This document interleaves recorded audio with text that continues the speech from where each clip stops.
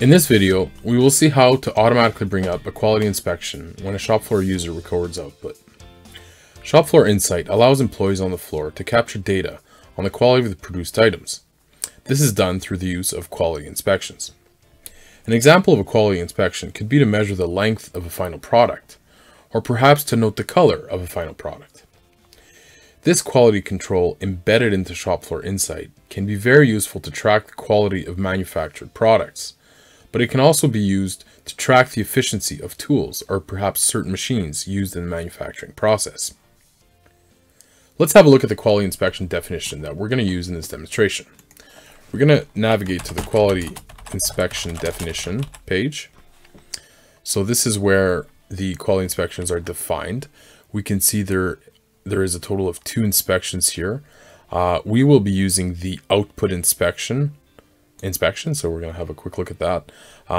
Now we can see we've got 2 questions here, 2 items part of this inspection. So this is really the 2 questions that will be asked to the users on the floor.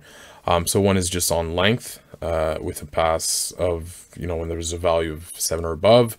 And then the second question being a simple visual pass, yes or no. So not to go into too much detail on this, let's now close that. Okay, so the next thing we have to do here in order to tell Business Central which inspection is going to be used here when we're recording output, we need to go to the shop floor client configuration card.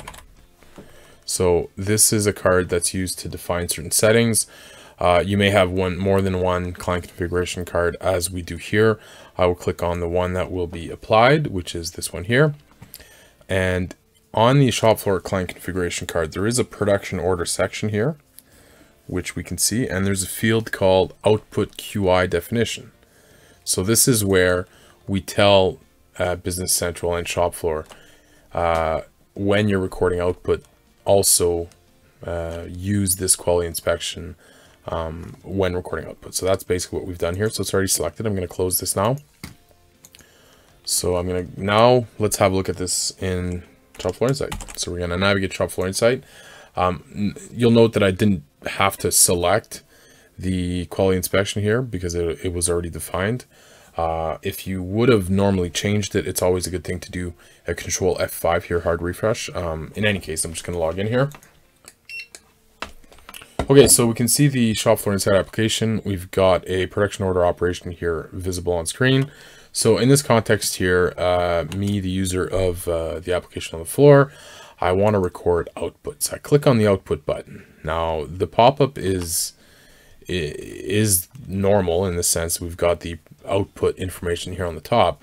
The one thing that's different though is the bottom section here. We can see the 2 questions coming from the quality inspection here, one on length and the other one on visual pass, yes or no. So let's record an output quantity of 1, and we're gonna say a length here of, let's just say 7, and let's actually give this a visual pass of no. So we can see that as we select the values here, we've got some red coloring that appears automatically. So it's obviously a fail here. So we're gonna register that, and we're now gonna have a look at what we've done, where this information goes. So all the quality inspection tests, all this information is saved in the quality inspection test page. So there's this one here. We're going to look at the values in just a sec. So this is one inspection that we've done here, and we can see we've got the production order number. We can see it's failed, and there will be more information here to the right in regards to who did the inspection and when. Yeah, so we can now click on this inspection, and we also have the opportunity here of, so we obviously see the details here, and we can decide to say, you know what, we're going to create a retest here. So supervisor could come in here and do that. And there we go. So now let's go back to the shop floor insight application, and then let's do the test again. So we're going to click the output button again. So in this case here, we're going to say, you know what, we've outputted a quantity of 2. We're doing the test again. Let's actually make this a pass. We're going to put a quality here value of 8 for the length, and let's say that it is a visual pass. We're going to select yes there. We have green. We are good to go. We click on register. Okay, so let's have a quick look in Business Central here. So if we come back now to the quality inspection tests,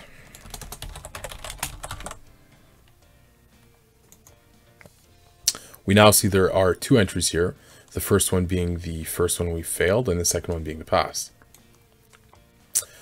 Now, any sort of data mining or BI tools or any sort of reporting that needs to be done on the inspections that users would do on the floor, this has to be done with the information found in the quality inspection test values. Now, this is essentially all the questions of the inspections themselves. And we can see there's, we've got all the information here pertaining to the fields and the questions and the values that users captured. So this is where we could export to Excel for a CSV file, and from there it's possible to to create reporting and basically data mine this. Okay, so one last thing I wanted to show in Shopfloor Insight. Now this is outside of the output process, but when we are displaying the quality inspection information panel here, it is possible to associate what would be an ad hoc quality inspection. So this would be an inspection, again, not tied to any sort of output, but this can be a different inspection. Normally would be a different inspection that Shopfloor users can decide to record simply by clicking the button right here. This concludes the video on quality inspections in Shopfloor Insight. Hey, thanks for watching. I hope you enjoyed this video.